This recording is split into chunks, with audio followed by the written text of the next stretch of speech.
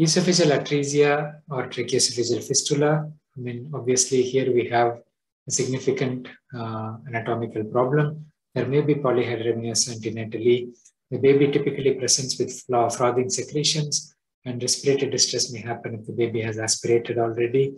And typically in such a baby with frothing, when we try to pass the feeding tube, there is difficulty. Either there is resistance and it coils up, or it doesn't go into the stomach. And we need to do an X-ray with the coil feeding tube to confirm. And we need to avoid CPAP in these babies if possible, especially the ones with the fistula, as the gas enters the stomach, but it's not possible to decompress it. So better to intubate these babies, as you would bypass the fistula and they may not enter the stomach as much. And we have commonest type where there is esophageal atresia on both with the distal fistula, which is 87%.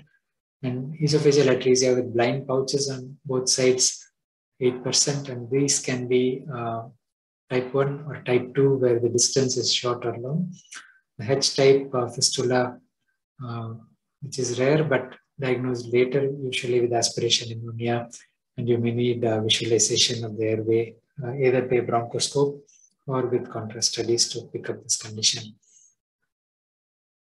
So the blind pouch is one of the most difficult conditions to manage, as the gap may be wide as well, and you may need staged procedures in these babies. So here the feeding tube is stopping short here. You can see gas in the stomach, which means there is a fistula.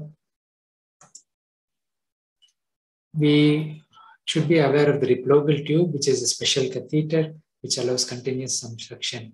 And it's very important to place it at the right position at the blind end of the upper esophageal pouch. So you can use the measurement with X-ray. And when the baby is having a staged procedure and stays in the unit longer, we need to repeat the X-ray at 7 to 10 day intervals and adjust this position. So it's a bottom end.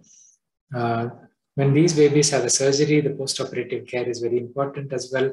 We should be very careful to avoid accidental extubation, as intubation process can stretch the anastomosis and lead to problems, or the transanastomotic tube, which is passed through the esophageal anastomosis. If it slips out, it can cause problems as well. So nursing should be very careful in these babies.